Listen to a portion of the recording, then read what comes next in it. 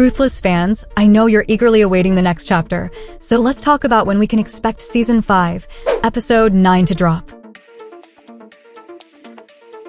Now, while we're on this mid-season break, don't worry, more episodes are on the way, and they promise some intense drama.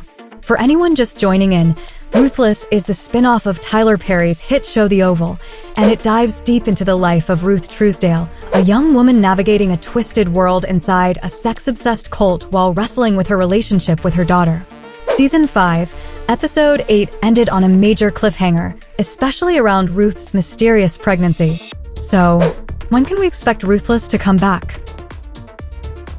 Each season has taken a mid-season break of about 6 to 7 months, and if history repeats itself, we're likely looking at a March 2025 return for Episode 9 on BET and BET+.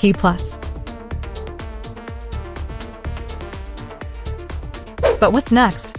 Well, we're left hanging on whether Ruth is actually pregnant, and if so, whether she's carrying the son the cult believes she has. And let's face it, if the news doesn't fit the cult's expectations, things could spiral out of control.